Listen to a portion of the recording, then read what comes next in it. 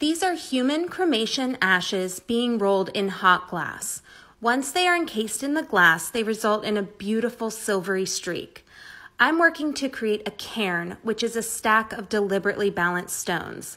I create each stone one by one, and then I work with a team of artists to carefully stack each stone to create a natural yet balanced look.